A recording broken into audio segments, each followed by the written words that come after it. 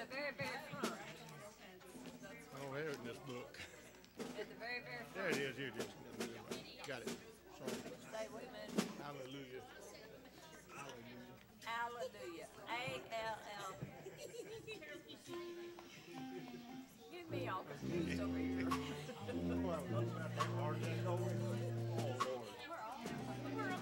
Well, we got very strong-minded people here. They can probably resurrect you. And just go tell them what direction they're going to take us. Let's all stand and go to the Lord in prayer. Heavenly Father, we thank you for your goodness, your blessings. We ask you to overshadow our service tonight. Touch our minds and our hearts. Touch your people, oh God. Oh God. We thank you, Lord, for your love and your mercies. Grace that can be extended to us down through the years, oh Father. Thank you, Lord. Thank you, Lord. Hallelujah, hallelujah. Blessed be the Lord. Blessed be the Lord.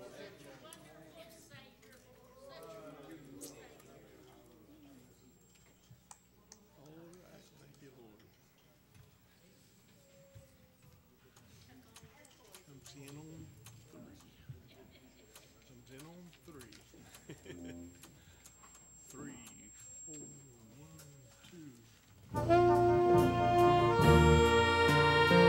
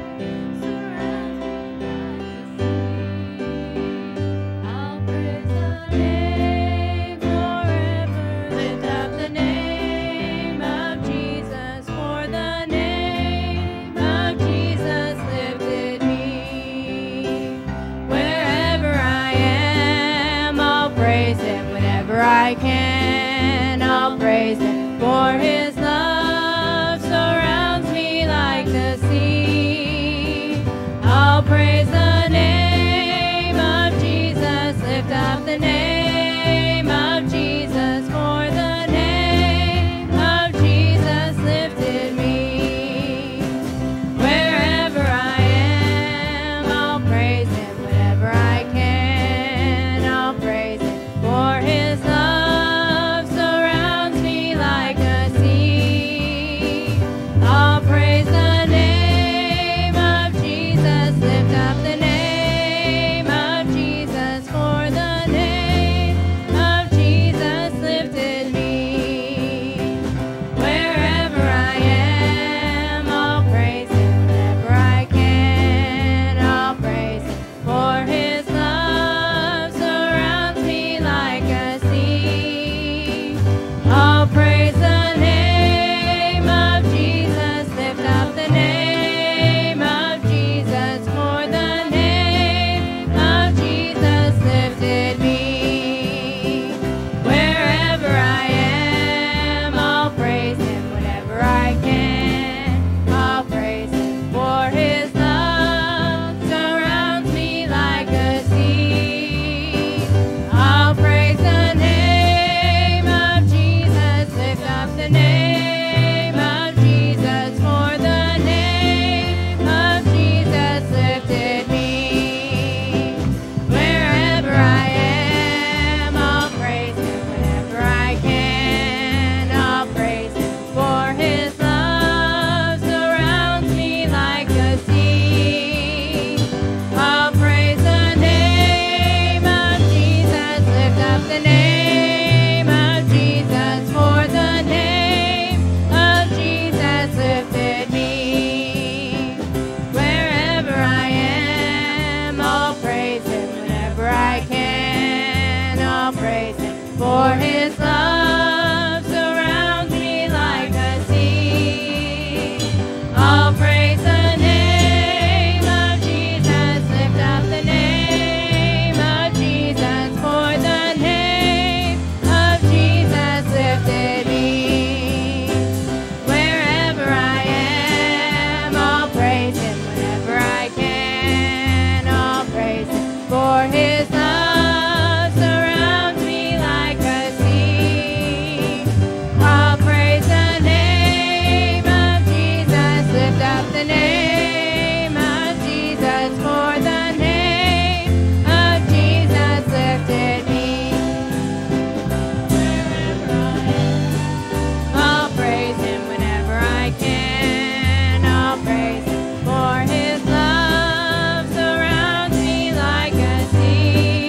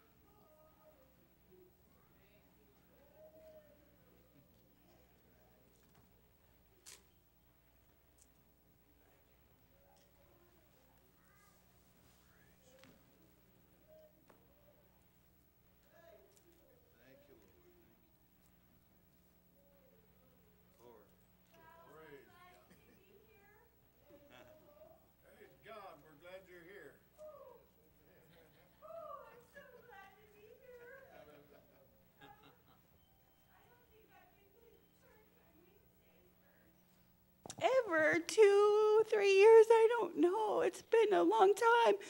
And then it's like we keep missing the Sunday services for this or that or whatever. But Michael didn't have to work tonight. And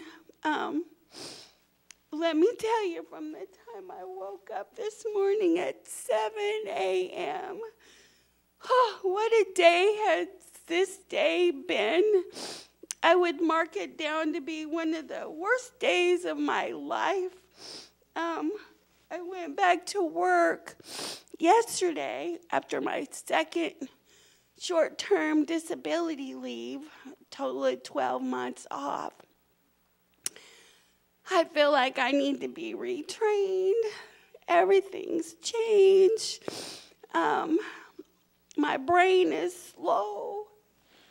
But the worst of it is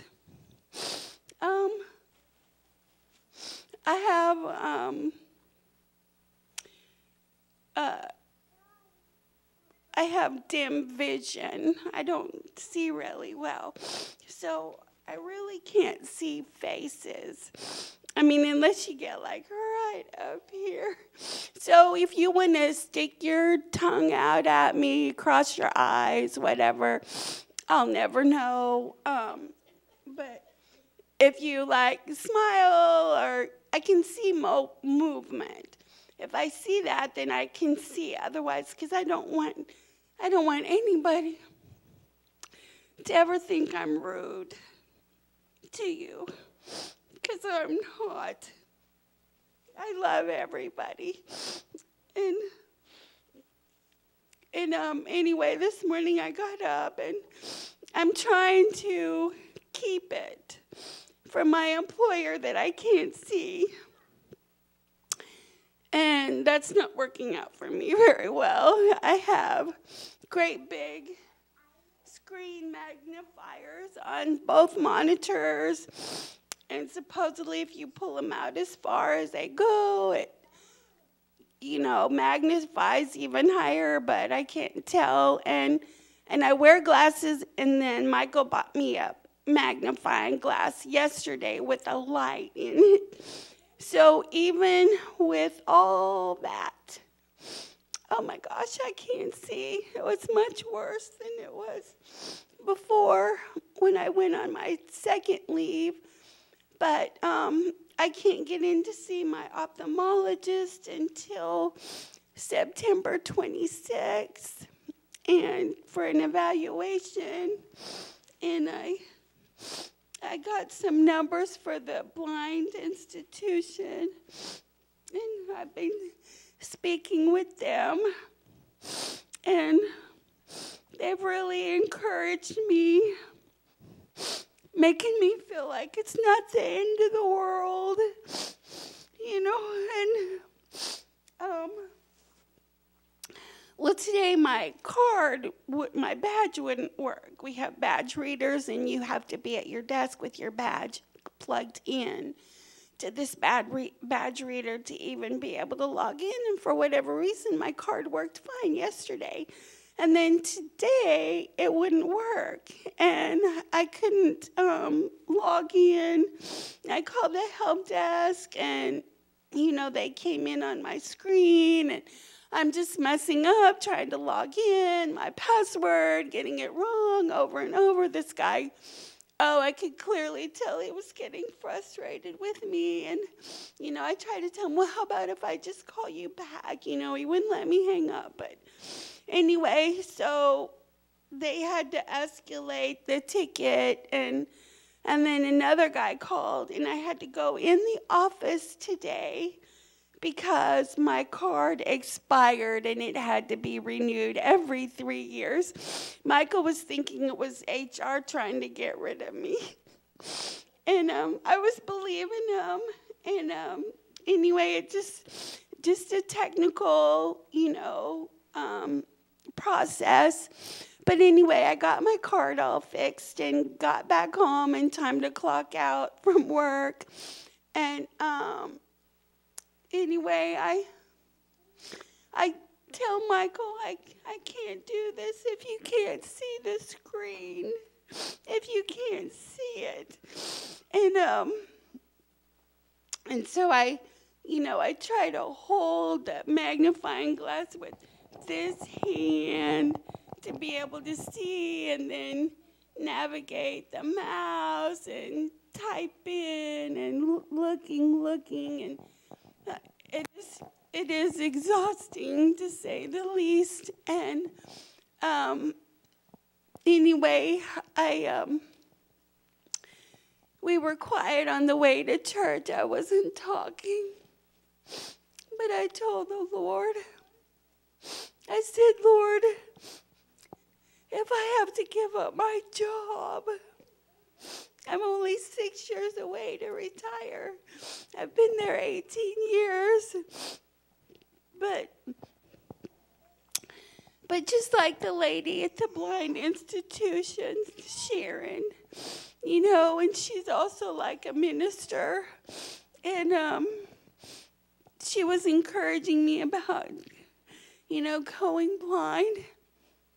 And also ministering to me, And then as we were talking later in the conversation, I found out she's totally blind. I'm limited. I don't remember what they call it, but my vision is limited, and so I just told the Lord on the way to church, Lord, whatever your will is, whatever your desire is for my life, I know I've dedicated my life to you. I belong to you. I'm your child. And whatever you have for me, Lord, I just need your strength to get through it. And whatever your will is my will, Lord. I'm okay with it if I lose my job, if I go blind. But my ophthalmologist gives me hope, because what's wrong with my eyes is, for some reason, I have this water retention swelling problem. When I was in the hospital the first year, from IV intravenous diuretics, I lost 100 pounds in water fluid. And I know that because I know how their beds weigh you. And they told me how much I weighed when I got there, and when I left, they told me how much I weighed. And so 100 pounds in water, and so my ophthalmologist told me that when you retain water, you get this water in your eyes, and it impairs your vision. So that's what the problem is, and I keep praying, Lord. Of course, his arm is not too short. He can touch me anywhere, anytime. He can clear my vision up a snap of a finger if he wants to. And so I know he's in control. Whatever it is, his will. I talked to my Aunt Peggy. She encourages me. And he has a job for us. Whatever his will is in my life, I want to do that. I want to stop being a baby, y'all. I'm sorry. I feel like when I come to church, I cry on your shoulders, and I'm sorry about that. But God is so good. He is so good to me, and he's blessed me so much. And I mean, even though my vision is limited, sometime back I quit complaining about what I couldn't do and what's all wrong. And I started thanking him for what I could do. And I thank you, Lord, for all the things I can do. I'm not back in a wheelchair, really. I just had a very long, exhausting day, and my legs get tired and weak. But anyway, I praise the Lord because I can see getting through my house, and I can see well enough to be home by myself, and I'm not in total darkness. You know, I can see big things, and I just want to praise the Lord because I know He can heal me, but whatever He has, I'm just counting this. He's getting me ready. He's preparing me, and I want to be prepared. And I always pray, Lord, don't take me. Don't take me. Please, please don't take me until I'm ready for the best resurrection that I can have. So y'all remember that, okay? Because I am.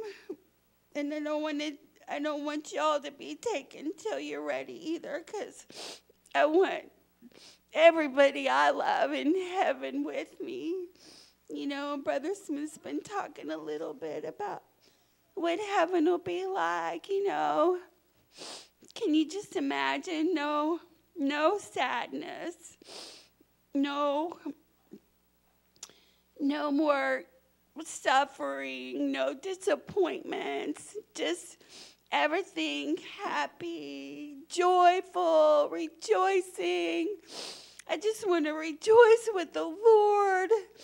And, you know, I read it in the Bible, you know, we're here to earn a crown, so we can throw our crown at His feet. And I want to be there for that. And so many people have passed on, many in this church that I just dearly, dearly loved. And we're just going to reunite in a perfect world. Nothing negative, nothing bad, everything happy. That's where I want to go to, my happy place. But I praise God. Praise Him for making us ready. And that's from the day I stepped in this church. I don't know, 25 years ago. Maybe 20. Joshua was about 7. Anyway, from the day I stepped my toe in this church is when the Lord started working on me, preparing me for His will in my life. And I want to finish. Don't y'all? You want to finish? You want to get through the full course? I don't want to drop out. I don't want to be a high school dropout. I want to make it. And I want to make that graduation and live for all eternity. I don't know if there's any of you who would remember, but we had this church service years and years ago, and this man, he came up and he preached. He's up there on the other side of the pulpit, and he had one of those tape measures. I know you've seen them. They're about the size of a dinner plate. Tape measure that big. And he started talking to us about life eternal. And he started pulling that tape out and pulling it out and pulling it out and pulling it out. And it just draped all over the Bible stand and down the stairs and the floor. I mean, that tape measure was just everywhere. And he said that our life on this earth is smaller than the twoest little lines together. That's how little our life is. And he said, life eternal is this tape measure. And on and on and on and on and on. And he said, and then some, any more that you can imagine, any more that you can imagine. All that tape measure. And I remember that impressed me so much. Of course, 20 years ago, I still remember him up there and all that tape measure everywhere. And still today, I remember. Y'all, our life is this big. I'm surrendering. I give it all to you, Lord. I surrender. And I'm going to trade that little space for all that. And then some. And forever and ever and ever. And it never runs out. It never runs out. Forever and ever and on and on and on and on. And y'all have to be there too. Because, I'll get lonely. And and if anybody knows, I can talk to you till 4 in the morning. And I don't know why Blue Cross wouldn't just keep me. I'm such a talker. I mean, but but God is so good. Whatever his will is in my life, I told him on the way to church, Lord, I give it all up for you. You're so worthy. You are so worthy. And so great. And I just can't say enough. I can't magnify him enough. I started here, and me and the boys lived in a little bitty house behind the church. I called it my little granny house on Ascension. Old little bitty house. The floors were like this. I mean, the hallway floor was so up and down. They cut the bottom of the door so you could open the door, But, I mean, the rickety little house.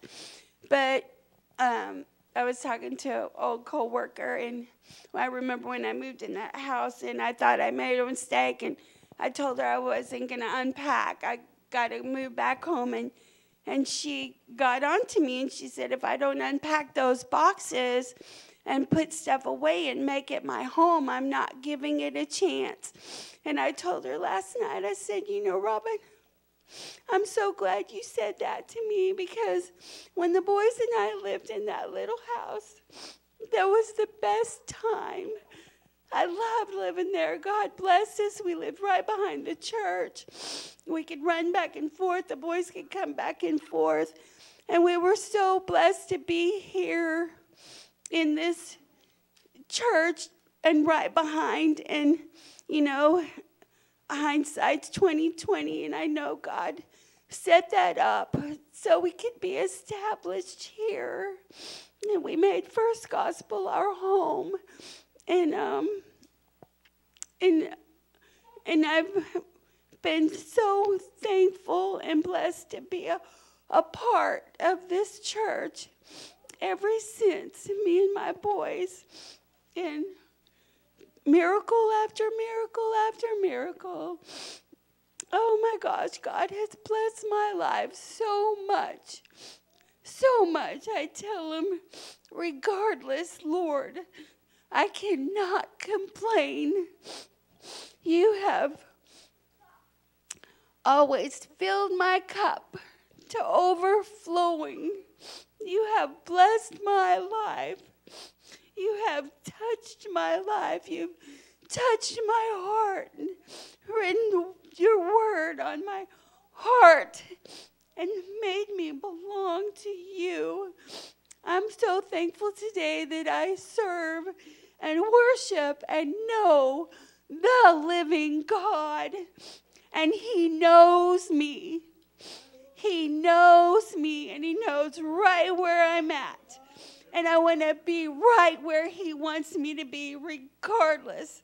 I love and bless him. Thank you, Lord. Thank you, Lord.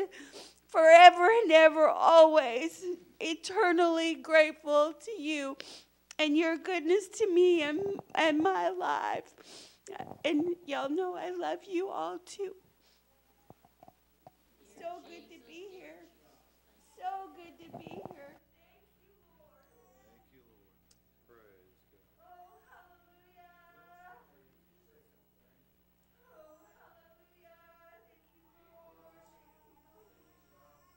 You know, she's have so many problems, but we look at some things when she's having bad days. We try to look at the points of it helps her overcome this, or it helps her overcome that, or perfection.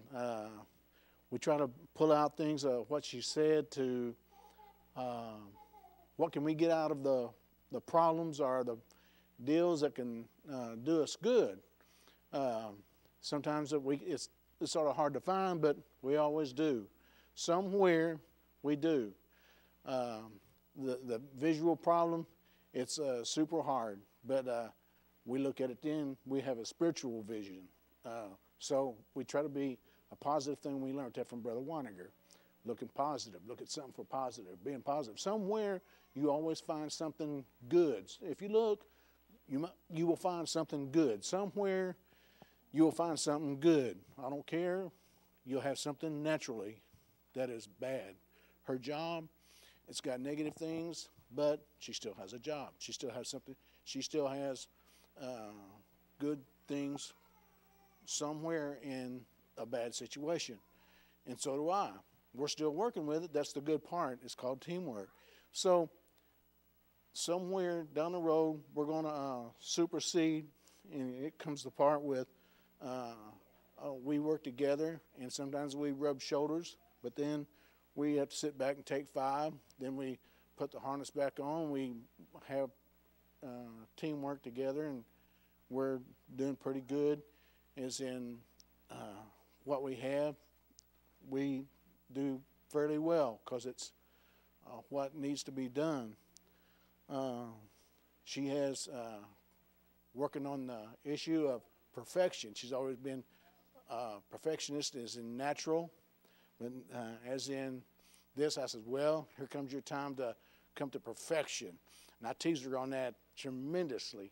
I said, you was a perfectionist before you married me. Now comes time to be real coming to perfection. So, and I really do that. I says, now you got another one to get perfection in. So, oh yeah, patience.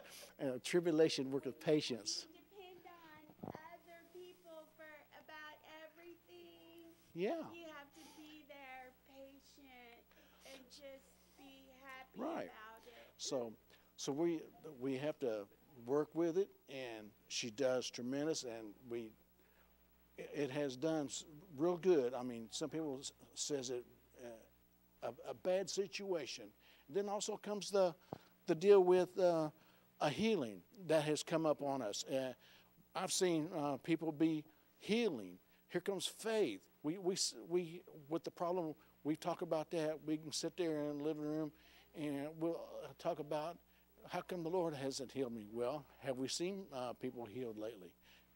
How good is our faith in that? How much faith? I mean, different things on that that we have in the body or in the Bible. How many people has been healed? How many people have we seen that's been physically healed and got up and put the crutches down or got out of the wheelchair? Here comes another subject. So we got to do a little more encouraging ourselves to depend on healing. So depends on how you want to look at it. I'd maybe do a little more studying on things like this for us. So it makes us more studious. It makes us more praying. So that's one thing that I have learned more on that one. So it depends on how you look at it. If some people wants to get the grumps and be negative on something like this, and it does get rub you sometimes, quite a bit in fact. But here comes the point of you got to turn it around, look at the other side, and and it does work. We got to do more work on faith. We got to do more on taking it right, and it actually does work for faith of knowing that the Lord will do something for her and I. So as long as it does, we look at it that way, that's going to be good, because I know the Lord can and will. I've seen people, well, my grandfather, he was healed with a broke back. So I know he can heal my wife. I know that. I've seen people, other ones, but someone in my family was done that way. I know the Lord can do that to her. So when it comes to faith, I have that. But I want to do more praying, and that puts me in that category of having more faith in the Lord. Yeah, so I have to push myself and put it into her where we have more faith, more prayer. So it depends on which way you want to look at it. How do you want to look at it? So I want to be more positive and look at it. So we do appreciate your prayers. Really, we honestly do. And I'll let you know that we honestly appreciate you when you do. And thank you so much. The Lord actually gave me a song, and but I didn't bring my magnifying glass. I can't read it. But I'll tell you what He gave me Sunday. Okay.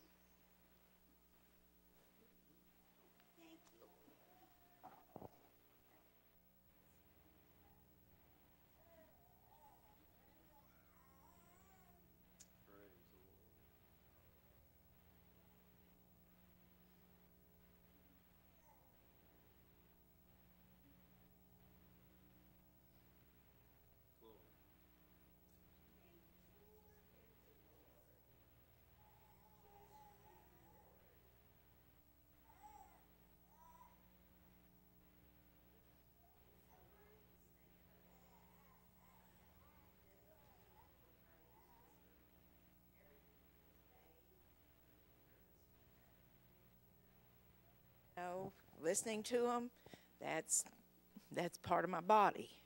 That's there's a care there. There's a concern. Brother Mike, I believe, was here when I came, and Sister Julie when she came. I remember her and the boys coming in. It's family, and I thought the Lord has blessed me, and I've been kind of waiting for maybe the time to tell it, and I think it's now. And we have a huge job going right now in the shop, a huge job. But before that happened, I started having a health issue. And because of my mom and dad's family history, it's an issue, It was like, what was the blessing about it was I felt like several Sundays ago, the Lord blessed me really good, and I knew when He blessed me, I'm like, okay, there's a big test coming, and we're still in the middle of it, but He blessed me, and it just really touched me, and I had to go in for some testing. I couldn't. This event, this thing that's going right now, started on the 2nd, and I couldn't get in for the test until the 11th, so, here my workload's going like crazy, and I'm trying just to keep my mind focused, and so staying on task of my job and everything, and literally the day that I went in for my test, and I really didn't stress about it or worry about it, really didn't lose any sleep over it, but I just knew because of my family history this could be an issue, a huge issue. And I'm not a person that sits, so I'm already thinking the process is, okay, if this happens, I'm coming back, But the day I had to go in for my testing, the Lord sent Cody by to see me. And it was just the perfect little lift that I need. I wasn't down, I wasn't depressed, but it was just that perfect little lift that I needed that day, just so I could just walk out the door, because I was right after lunch, and went in and got it, went in and done my test and everything. But also what kept coming to my mind, Sister Julie and Brother Mike, when y'all were talking, was that through this, my wait period to go in for my medical test, I just kept hearing the Lord say in my, just trust the process. Just trust the process, It's like don't focus on what could be or anything, but just trust. Just go one day at a time, one step at a time. And so I went in, and I remember a couple of years ago when I had to go through this again. Back then, I went into this facility, and there was a gentleman outside, and he could feel how nervous I was. But this, and my mom and dad both had different types of cancer, And so, but this time, the Lord just gave me Cody, and that was just enough. And I went in, and by the time, I guess about 3 o'clock that afternoon, I had my results, and everything was benign. And I was just like, thank you, Lord. Just thank you. He does heal. But there's a process. It's a learning process, and I knew it wasn't just a process for me as far as the medical part, but it was him just at night. I could just lay down and I had your will, Lord, and I could go right on to sleep, Several years ago, I'd been anxiety. I'd been a nervous wreck by the time I walked through the door. But just trust the process is what I just kept hearing the Lord say, and I felt like I was just waiting for the right time, and I think it's tonight. So I just appreciate that my brother and sister are here tonight.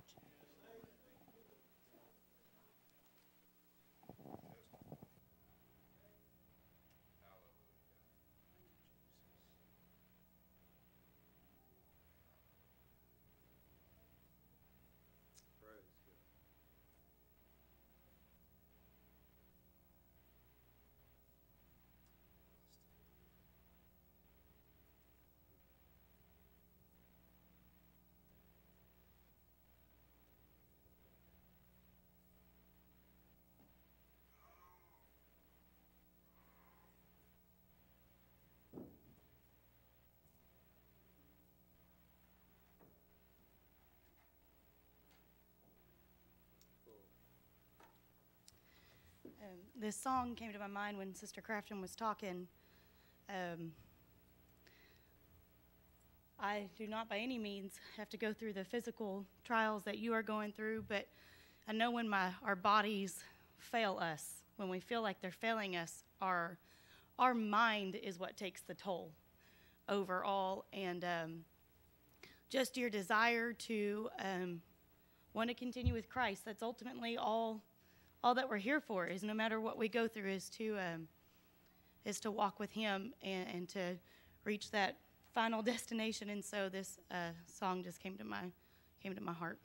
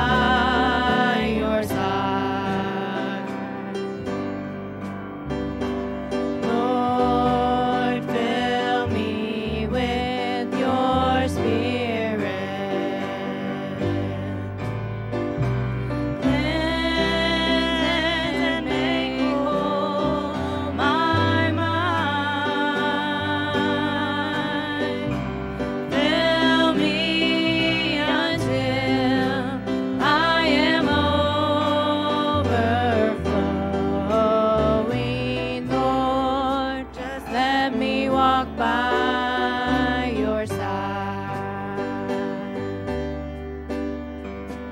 Lord, create within me a place where you would dwell, with a heart that will ever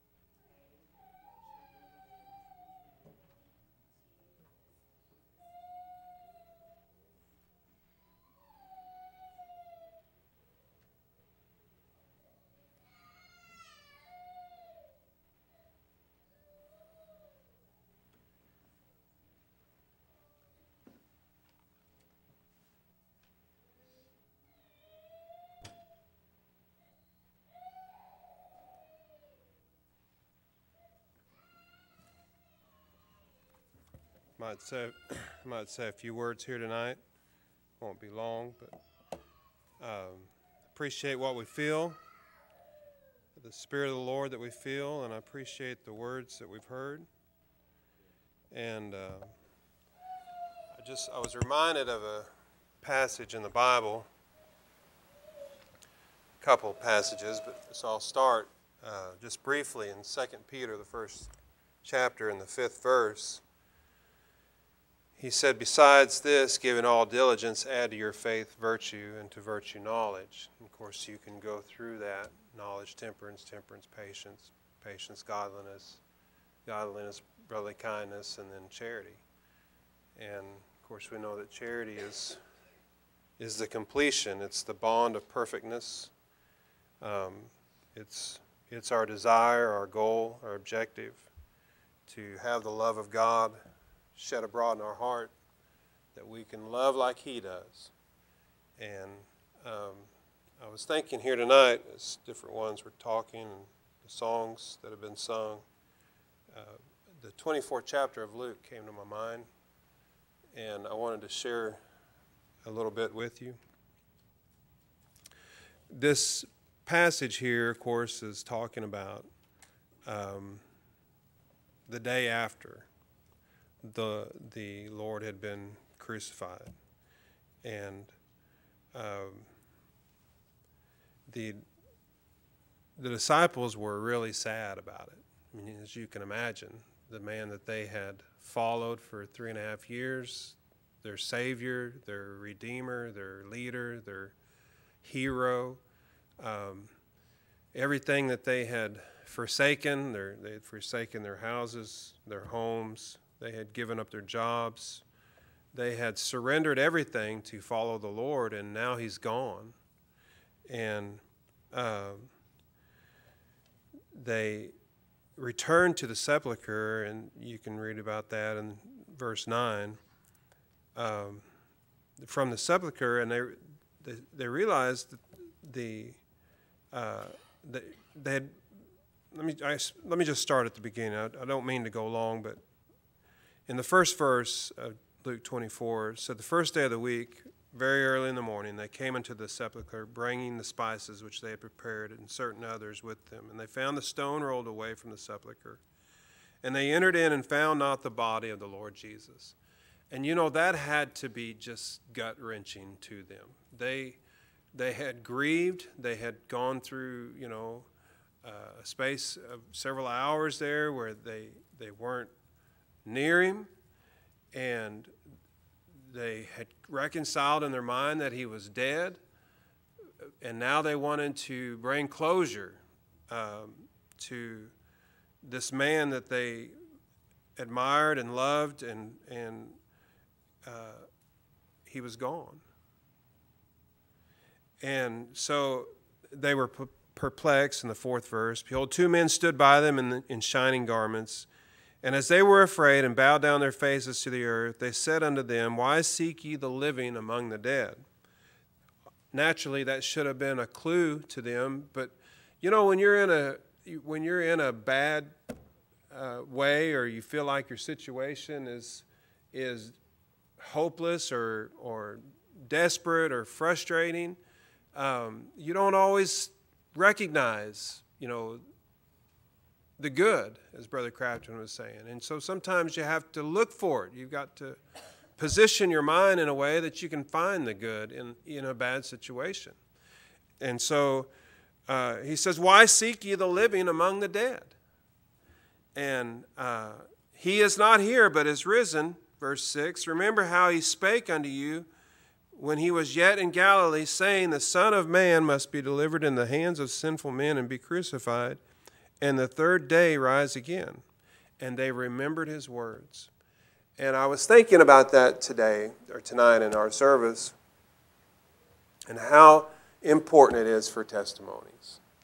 How important it is for us to remind each other that God is on the throne, that He knows our circumstances, He knows where we are, and there's not anything that He can't handle or deal with.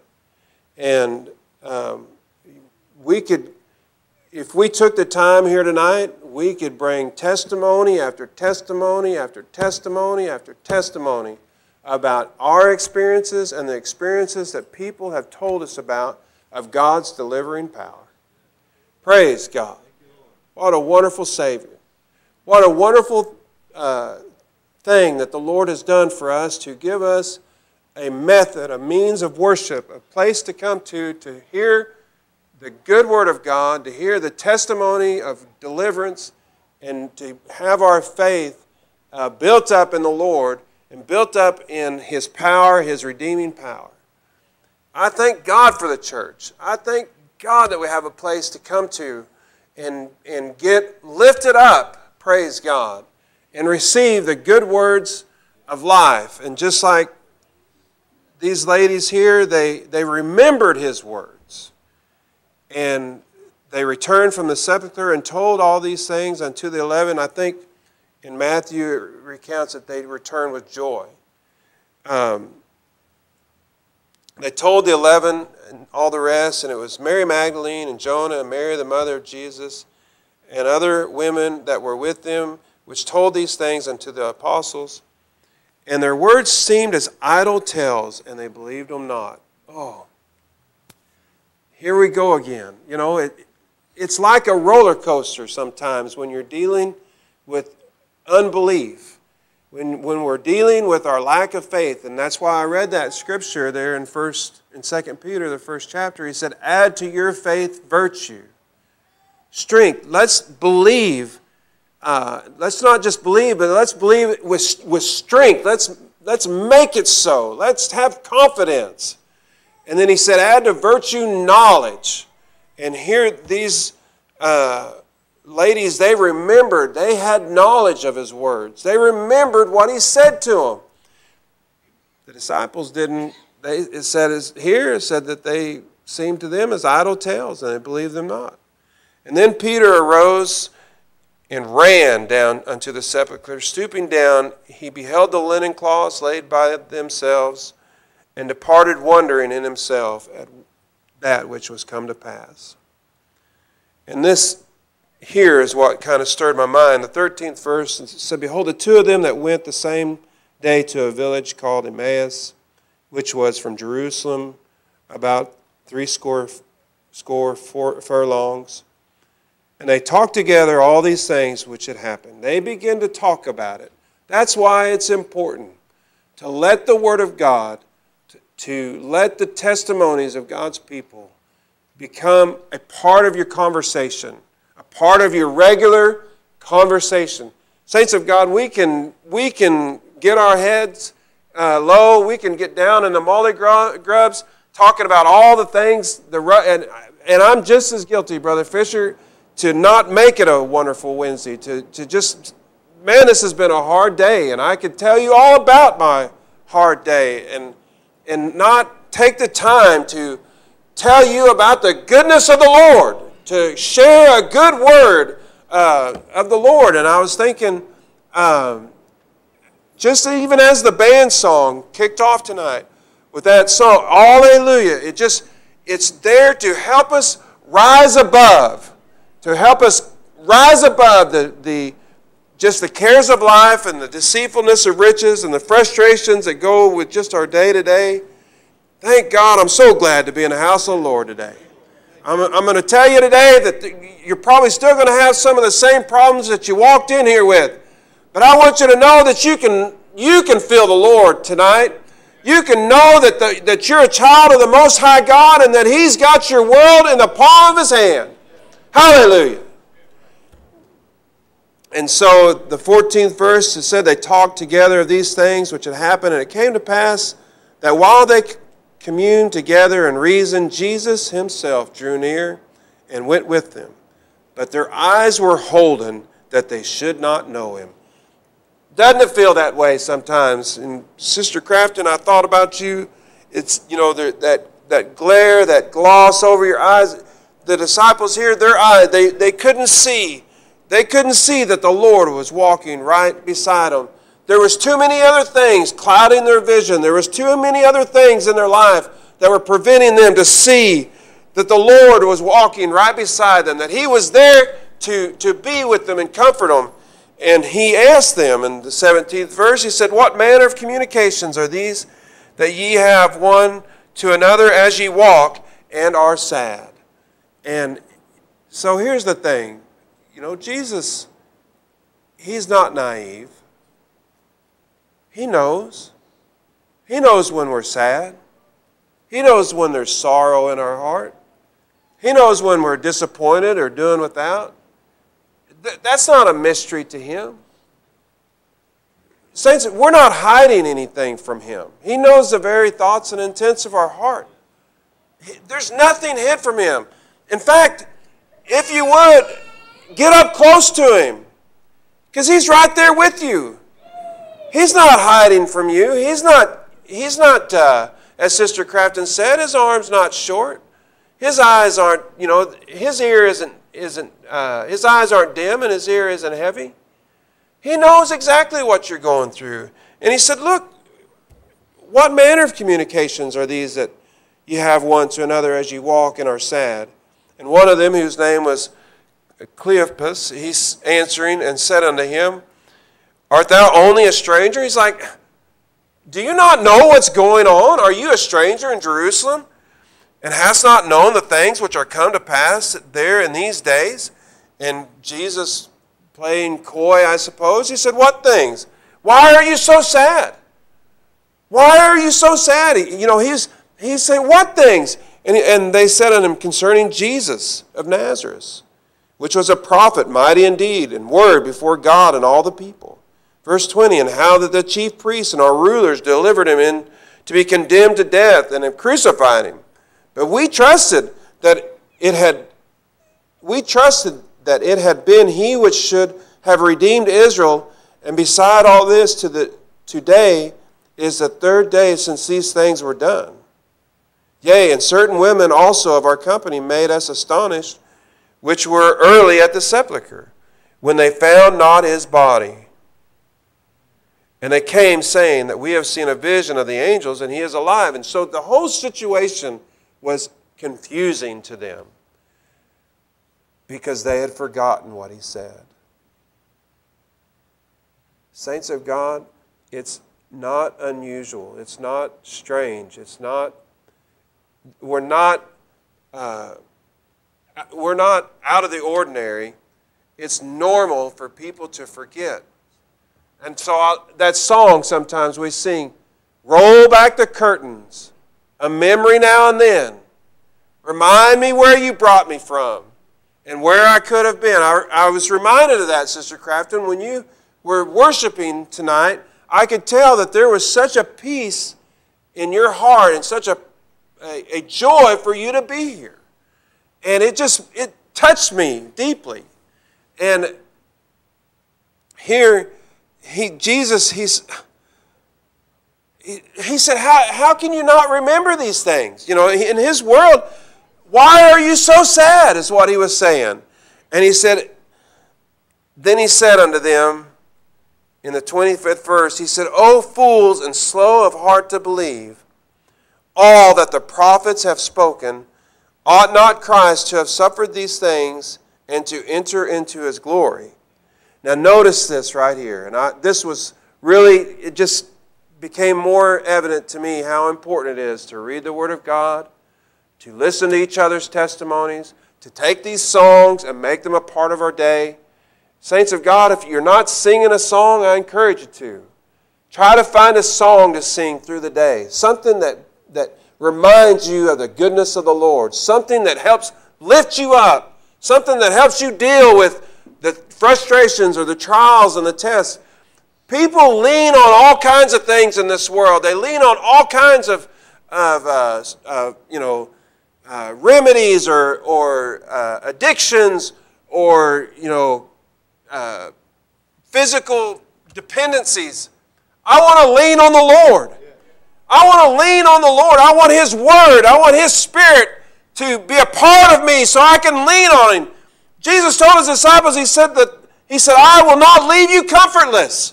I will send you a comforter, and that comforter will lead and guide you into all truth and bring to remembrance the things that you've been taught. Knowledge is so important the knowledge of the Word of God, knowledge of your testimony, knowledge of our heritage, knowledge of this church, knowledge of the body of Christ is so important because it will establish you in your going. Hallelujah. I've seen so many people, they lose their knowledge. The Bible says that they look into the mirror, they look and they forget where they came from. They forget what manner of person that they were. I don't want to be that way. I want to remember. I want to be reminded. I want to remember where I came from. I want to remember what God brought me to, and I want to remember what I'm striving for. And so here in the 27th verse it said, in beginning at Moses.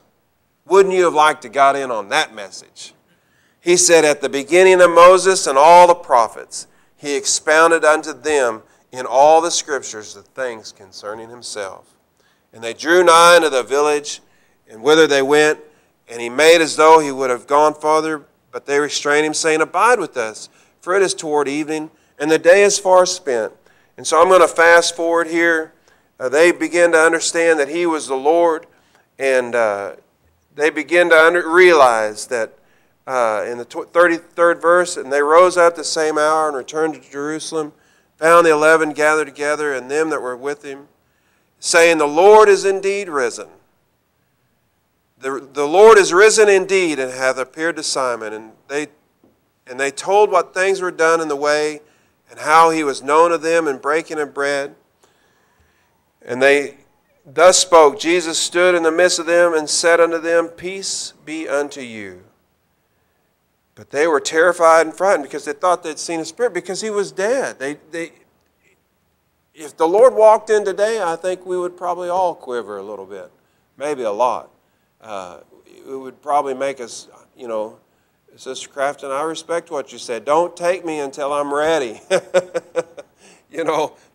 that's really, Sister Weiniger, she would read that poem about the potter and the clay, and you'd have to go right back into that fire one more time until, you could strike a note and nothing would crack. It was solid. It was ready. It was finished.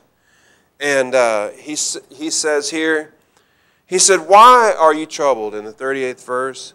Why do your thoughts arise in your heart? See, again, I remind you, it's not uncommon for us to be troubled. It's not uncommon for us to be intimidated by the circumstances around us. Jesus, he said, behold my hands and my feet, and that it is myself. Handle me and see, for a spirit hath not flesh and bones, as ye see me have. And so he was just illustrating to them that he was real. Well, you've come too late to tell me that the Lord's not real. I know what he did for me. I know what God did for me. I know how he called me from a little kid to salvation. I know that whenever I was a young teenager, he planted the seed, the word of God in my heart to receive the gift of the Holy Ghost. I know that he gave me the Holy Ghost. It's undeniable in my heart. I know that he turned my life completely around and changed me and delivered me from circumstances that would have sent me down a terrible path. You've come too late to tell me that God's not real. I know that he's real. I don't need to see his body. I don't need to touch his hands or his feet. But I want you to know, I met the body of Christ. I found out what his hands are. I found out what his feet are, his arms are. I found this, and it became even more important and more real to me than seeing a natural man and touching his hands and touching his feet. Thank God this is so much bigger and greater than anything I ever imagined in my life, anything I ever dreamed about, anything I ever learned about out in Babylon. Praise God when I found the body of Christ. Hallelujah. And so he began to eat with them. He began to expound upon the law of Moses, the prophets, the Psalms.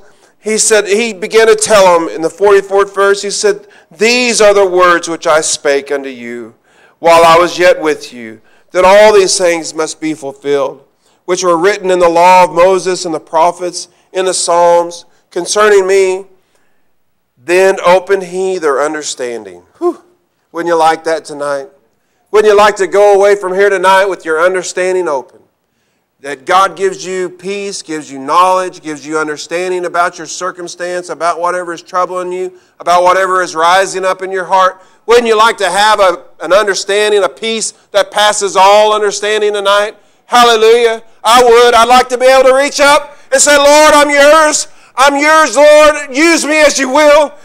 These circumstances are too big for me, but they're not anything small. They're just small potatoes, if you will, in your hands. I'd like to be able to just say, Lord, I'm trusting you through it all, through the thick, through the thin. I'm holding on to Jesus. Praise God. My faith and my knowledge is keeping me in your care. Hallelujah. Then he opened their understanding. The 46th verse, thus it is written, and thus it behooved Christ to suffer and to rise from the dead the third day, and that repentance and remission of sins should be preached in his name among all nations, beginning at Jerusalem. You could just feel there's a building right here. Jesus began to talk about these things to the disciples, and you can just feel a building. There was a message. There was a calling began to build up in their life when they began to hear Jesus say, look, y'all, we're going to talk about repentance. We're going to talk about remission of sin. We're going to preach this in his name among all the nations, beginning right here in our home. You can just feel that there was an escalation of importance, of significance about the message of Jesus Christ and what it would do for that time and those people in that day. Hallelujah. There's coming a day, saints of God, when the Word of God is going to rise up in our hearts, and they'll say, have you known the Lord? And we'll say, we know the Lord. Do you know the Lord? We'll be communicating with our friends, with our neighbors, with the people in the grocery store, our co-workers. There'll be a joy, an inspiration that'll just rise up, and we'll begin to talk about the repentance of Jesus, the repentance of man, the remission of sins, the preaching in his name among the nations, beginning right here in Little Rock. Hallelujah. He said, and ye are witnesses of these things. And behold, I send the promises of my Father upon you. But tarry ye in the city of Jerusalem until ye be endured with power from on high. That's what we're trying to accomplish here. That's why we come out here. That's why we gather. We struggle sometimes. We work long days. We have to deal with the cares of life, if you will. But we're looking to be endued with power from on high. And notice, I want to remind you, I think it was the 13th verse, that when he came upon them, or in the 17th verse, he said, why are ye sad? But you follow down, he spent a little bit of time with them, began to tell them about the goodness of God, and he said he led them out as far as Bethany in the 50th verse, and he lifted up his hands and he blessed them. And it came to pass that while he blessed them, he was parted from them and carried up into heaven, and they worshiped him and returned to Jerusalem with great joy. They started out with sadness, but they didn't end that way. Hallelujah. The knowledge of the Word of God, the Spirit of God, the presence of Jesus in their life, the testimony of Jesus began to change that sadness into joy. Woo! Hallelujah. I love this way. So they were continually in the temple praising and blessing God. Amen. I just came here to praise you. I just wanted you to know, I'll not mention my needs. You've been so good to me. I just came here to praise you. Hallelujah. Praise God.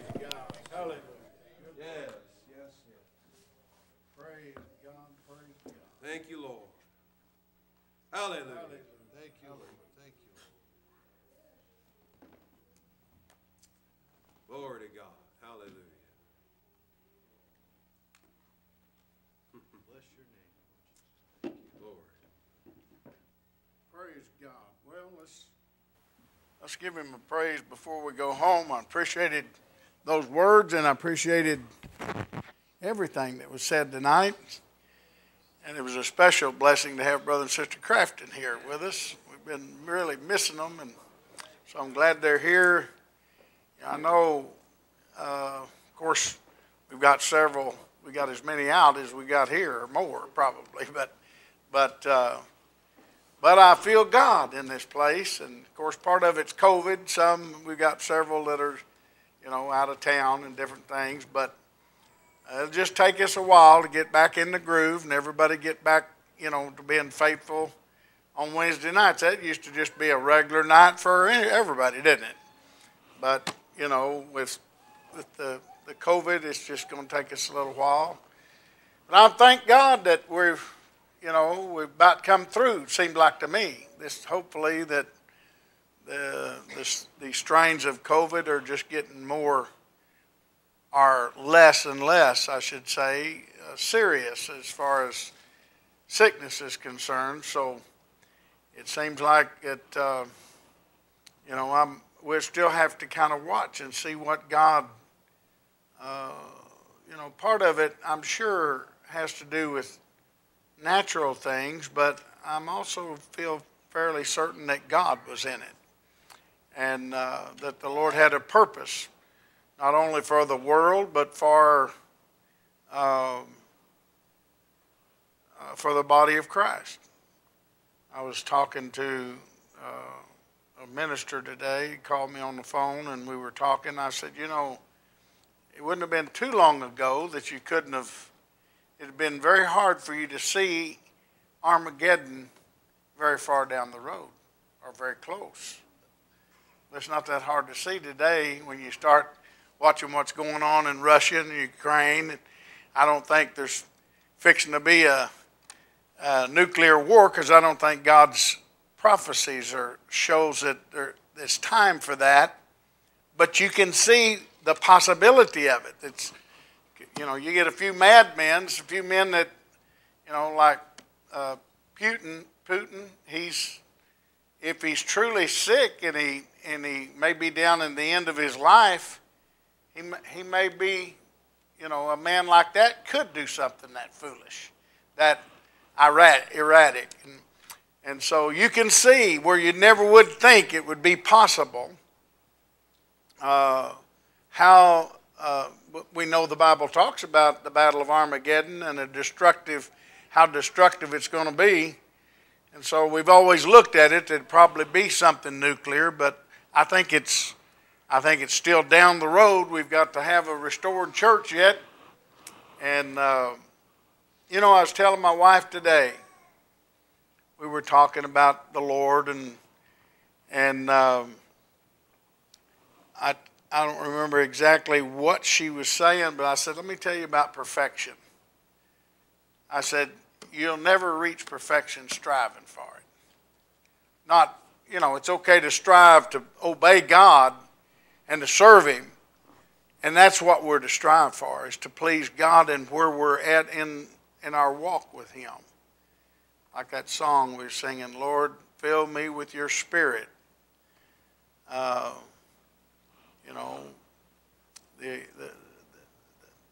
prophet John the Baptist was filled with the Spirit of God. He wasn't born to the Holy Ghost, but he was filled with God's Spirit from his mother's womb. There were different prophets that God had it was His authority. He had the will. He had the right to use anybody any way He wanted to. And some people, I was thinking about, wasn't it Zacharias that was he worked in the temple? No, what was his name? That was John the Baptist's dad before he was born, wasn't it? But the one that said he wanted to see the Lord before Simeon. That's him. Simeon. God had showed him that he would see the Lord before he departed this life. And then Anna, she was a prophetess. She was a sister that God let her behold Christ before she died. God used different people in specific ways. And, so I was just telling my wife, I said, God's the one that is going to have to take us through whatever we've got to go through. What we've got to do is we've got to serve Him to the best of our ability and be dedicated to God and strive to do the will of God, and then enjoy your walk with God and let Him finish the work in you. That's His job. That's not your job. It's not my job. I can't just decide that I'm fixing to, I see the race, and the end of this race is perfection. But God's going to have to give me strength to run where I'm running in the race, and He's going to have to take me. I don't know exactly when I'm going to reach the goal. I don't see the goal line yet. And so I'm trusting God to take me that far. But I'm like Sister Crafton. Whenever He takes me, I want Him to take me in the best place that He sees is best for me. That's what I want from the Lord. And so, I do believe that we're living in a time where He's making up overcomers to be a part of the man-child group that'll rule and reign with Christ for 1,000 years. So we have that vision, and we're trusting God to help us to fulfill what vision He's gave us. We wouldn't have that vision. They won't be preaching that down through the 1,000 years. They won't be talking about making the overcoming group, but they're going to be talking about what Sister Crafton was talking about, this heaven that God is going to come down Himself and dwell among us. God the Father. I just can't, I'm wanting to see Jesus, but I know He wants me to know His Father. I think He wants me to know His Father more than He wants me to know Him. If that's possible, I think He wants me to know Him. But I know everything Jesus had to say pointed towards His Father. He knew that was the source of righteousness. That was the source of life eternal. And so I'm thankful tonight that for the vision that we have and the calling that we have and the blessings of God, and whatever He takes us through. I was thinking that song when Sister Crafton was talking. There's a song that said, "It will be worth it all. Heaven for me will be worth it all." There's a song that says that. Heaven for me will be worth it all. That includes knowing and having a relationship with Jesus Christ and the Father. And that part right there is almost beyond my comprehension. That this eternal God, I can understand Jesus. He was a man. Even though He was created by God and in heaven, He was a man on earth. So I know He related to us, and I can relate to Him. It's somewhat as Him being a human and experiencing what this life has to experience. But I can't fathom the Father. I can't fathom someone that has no beginning and no end. That's beyond my comprehension. That leaves it's infinite, and it's beyond my thinking, what I can conjure up in my mind. And then the fact that He created all of this. I know He used Jesus to do it, but He's the one that did it. He was the power. He was the source. Jesus was just the Word and done what His Father said to do. But for Him to have, as Brother Painter was reading tonight, those are wonderful things. I was telling Brother Durham, when he was reading about, there's several women there. Not just Mary, the mother of James, not just Johanna, but it said several other women that were with them. God loves women. Women have been faithful into the things of God, and the Lord has always ushered them into his kingdom and had a place for them. And they're the ones. It wasn't the disciples that run to the sepulcher. It was them women. Them women went to the sepulcher. They said, we want to at least, prepare him. We want to at least see him in his finality. They couldn't go before because it was a Sabbath. But then when they found out he was gone and that he was risen, the disciples thought they were nuts for a little bit there. Peter's the one that jumped up and took off and run to the sepulcher. But then those men that had walked to Emmaus said about 60 furlongs. A score in the Bible is 20. And 60 is 60. And so a furlong is about 600 feet. So that was 36,000 feet. Divide that by a mile, 5,280 feet. It's 6.82, almost 7 miles that those men walked. That would have took a couple of hours probably.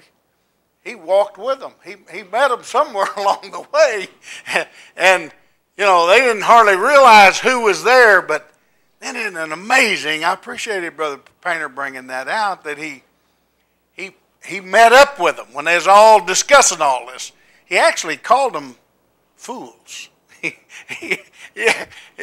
That they weren't comprehending, That's what I was saying about Jesus, that somehow, when he was in heaven, he had a clear mind and a celestial makeup that understood the whole purpose of God, and he functioned as God's Son in all of creation. I was thinking the other day, how did he get it when he told them that your angel beholds the face of the Father every day? Where did he get that? He understood enough about God. I know he understood it when he was in heaven, but he came here as a little bitty baby. He couldn't even talk when he was born. He just cries, all he could do, till you stuck a bottle till he got some milk.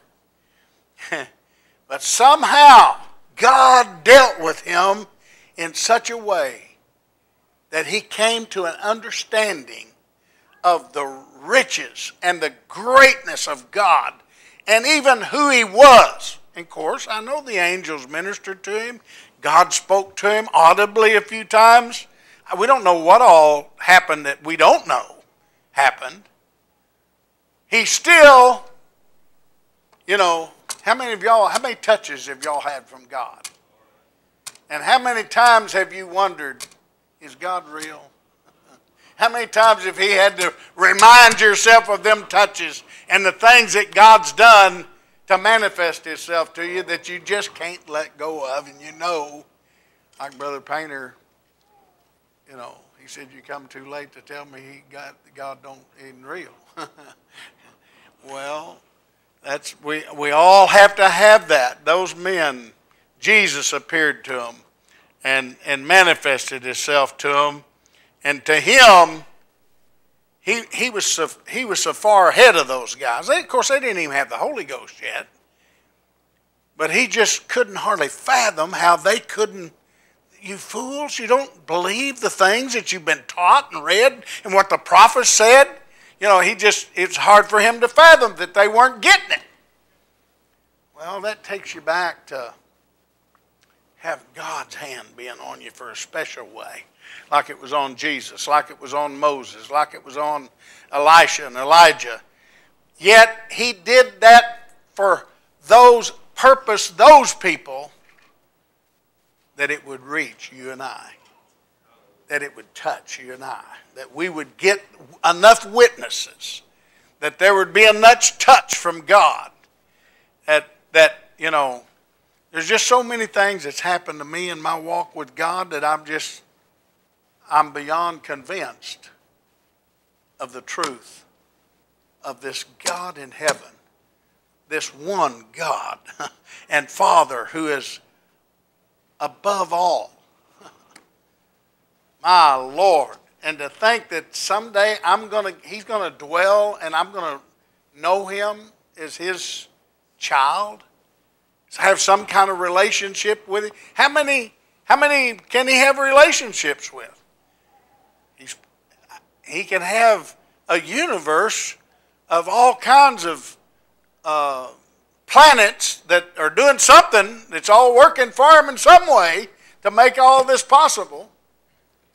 And then to think he's big enough and yet small enough to find time for some little guy like me. Whew! My Lord, we're blessed that he's included me. Hallelujah. Well, let's all give him a praise. Why don't we stand and give the Lord a praise before we go home. Remember this week in your prayers, keep praying for Sister Durham, Sister Smith. Sister Smith had a good day today. She really did. And her foot is really, it is healed. She had a doctor's appointment today, and her foot is really coming along real well, healing. And she's even walking with a walker from, the couch to the kitchen. She's just kind of shuffling along, She can get on her little scooter and be there just pretty quick. But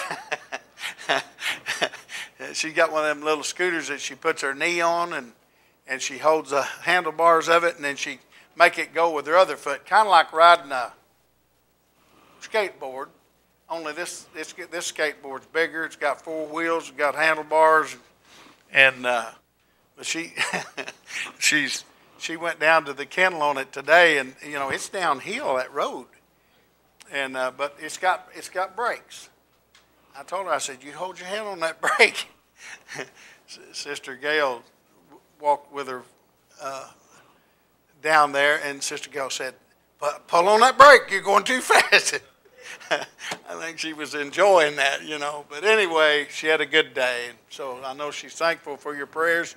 And she's telling me today she's pretty wore out, and her leg and her foot it kind of swells up in the evening a little bit because she's not used to using it. But she said, I want to go to church Sunday. She said, I hope everything works out where I can go. So anyway, remember them. My little niece, 49 years old with pancreatic cancer, died last Friday night. And so Bonnie Garza, but I think her life is going to touch her family. I'm praying for my brother, Fred. I'm wanting him to be touched, that he can get back to God. He and I got the Holy Ghost the same day. We were just little kids in LaPorte, Texas. I think I was 10 or 11, and he's a year older than me. Naturally, we're twins spiritually. We both got the Holy Ghost the same day. Matter of fact, I come out first. I'm claiming to be the eldest in the spirit. I just now come up with that. I never thought of it before right now. But anyway, I am praying for my brother.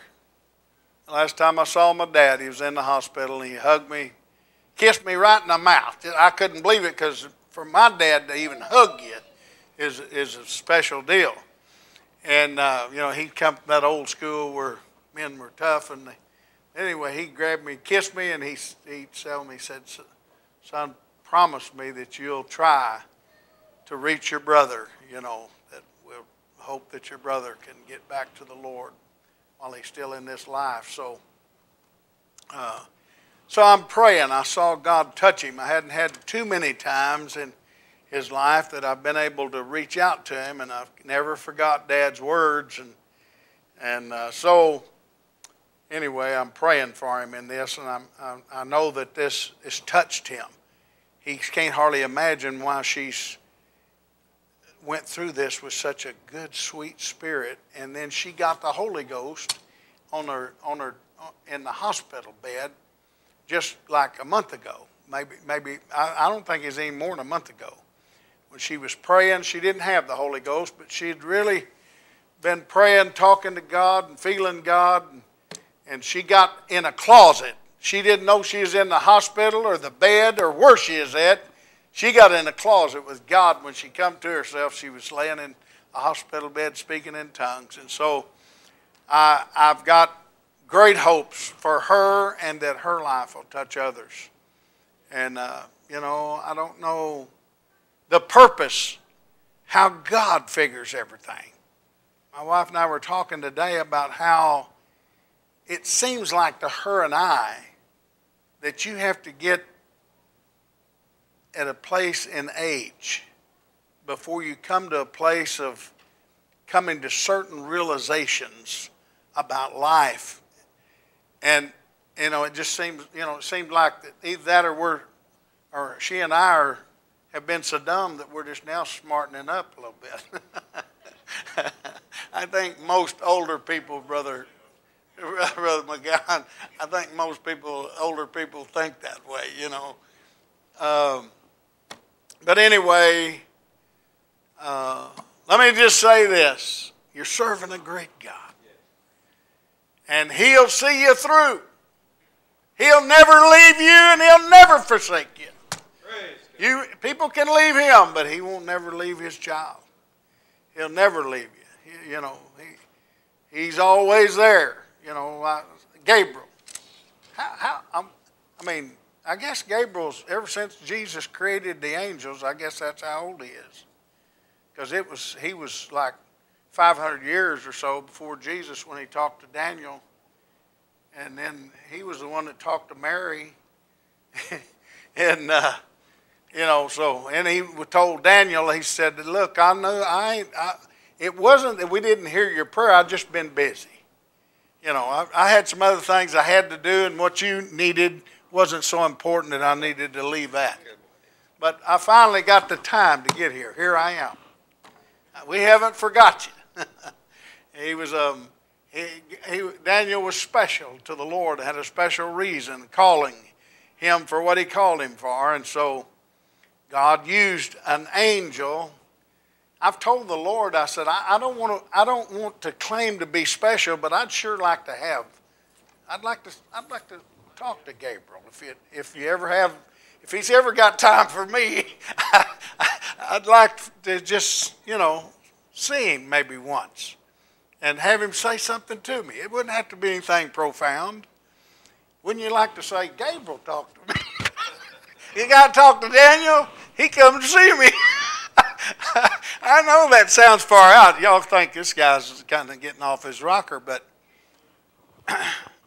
I just believe that, you know, it's not that I expect that or think that I'm somebody that God needs to do that for, but I'm not going to put it past Him. I'm not going to say it's not. If God wants to, I'm open for it. Praise God. Let's praise Him tonight. Thank you, Lord, God, for your goodness, your great grace. Oh, Father, help us, Lord, to know you more. Like this song we sang. Oh, God, let us get close to you by your Spirit. Oh, God, lead us and guide us. Oh, God, we're your children. We need you. We need your leading. We need your touch. Oh, Lamb of God, those that are in this city that have ever been touched by this message, God, some way, somehow help us, heal us. Oh, God, touch us. Somehow unite us in your blessed Spirit. Change us, oh, God, that your purpose, your great grace, your will would go forth in this town. Oh, God, help us, Lord. We pray in Jesus' name. We give you praise. Amen. Amen. All right. God bless you. Did y'all know that Bridget had a birthday this week? How old are you, Bridget? 8 years old. Woo! That's, 8 is a number of a new day. Yeah. When a Hebrew turned 8, that was, a Hebrew boy, when he turned 8, that even 8 days was a special time. So 8, it's a number of new. You finish up in 7, now you're starting something new. So Won't be long, she'll be twice that big. We'll wonder how she got there. Happy birthday. God bless y'all. Shake hands and be friendly.